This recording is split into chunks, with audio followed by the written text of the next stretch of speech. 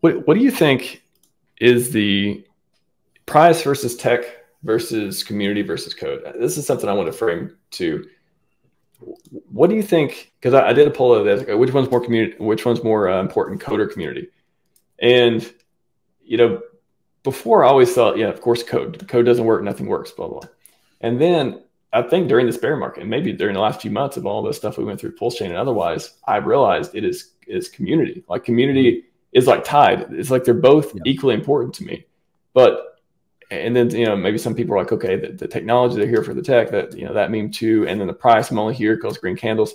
How do you see between those price, tech, community, code?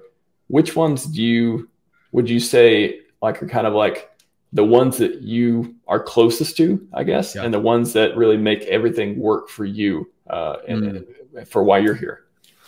Yeah, that's such a good question. So price, tech, community, and code. I think number one would be, I'd probably agree with you, community. But I think community is drawn to, this is like the hardest question ever. I think to me, it's like for Hex, for example, like the tech is what brought the community together. And obviously the code needs to work, like you said. I'd probably go community first, price second, code 3, tech 4. Wow. So a lot of people would be like code, like the comments I got was like code, of course. What are you talking about? And then some people are like, community. I like the way you narrowed it down. Yeah. Why is that? Yeah, I think, I mean, without because like community drives price. Like people have to be buying, and typically the code and the tech are just part of the narrative that like get people in. But I don't know. I'm the tech piece is like I don't know. I'm thinking in Hex terms, but the tech piece is like most important for like longevity, because a lot of products have great price and even great community, but like the product, the way it's designed, it's not built to like last multiple cycles. Whereas like Hex, for example, because of its share system, it offers more longevity. So that's like one of the best questions I've ever heard. It's hard because without the code, I don't know. Code might have to go first, actually, now that I'm thinking about it, because it's like if the code doesn't work, then there's nothing. Well, let me throw this one more zinger into it for you too. The price. So what if you say, we had a crystal ball, we saw the future in Hex, only, or Hex, PulseChain, whatever, we're talking about kind of agnostically with the token here or the project. But what if it was like, we know it's only going to go up, I don't know, I guess, what is the minimum number? 50% per year, 20% per year. Like if you knew that was only going to happen for the next 15 years, you knew there's no more 10,000x on that.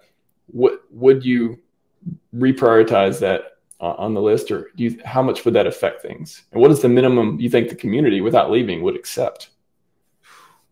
Only easy questions here. Yeah. I mean, to be honest, I think most people say community because like they think that's what's going to drive price. So if you knew the price, then maybe community doesn't matter as much. Because like it's so hard because Hex is just unique in that I think a lot of people are in Hex. A lot of people are in the Hex community that don't even like own Hex. I promise you that. Like people just enjoy, like they just like. I believe you. Around, you know what I mean? Like they're just around because they like the community, which is fine. But I think a lot of people hope that a strong community is an indicator of long term. So if you remove that, I don't know, man. That's such a hard. You have really good questions. No, I mean, there's no right answer either. It's just I love to see that your thinking process, because I think that creates an interesting conversation that I think a lot of people are trying to understand too. Like, do I value the code? Do I value the community? What happens if there's a bug in the code? What happens if this community, doesn't grow or grows exponentially? Like, how does that affect what I'm in and me. Yeah, I think I agree with Dipcatcher. And I'll probably stick with my original, because if you do have a strong enough community, if the code doesn't work or if something happens, that community will support the next thing, right? Like if they care enough about the people around and the thing, they'll buy the next thing, the V2 or whatever. We saw that, you know, with the PulseX. Every single scam token. Yeah, every single scam token. And so yeah, I think community is probably number one. But I don't know. It's also like, yeah, I think community and then price probably number two. I think I'm on pretty much the same page. I'm still going. The code's interesting because you get all the technical debates. It's like, oh yeah, immutable code until you fork it, and then or do the V2 and stuff too. So, anyways, just again, no right or wrong answer. I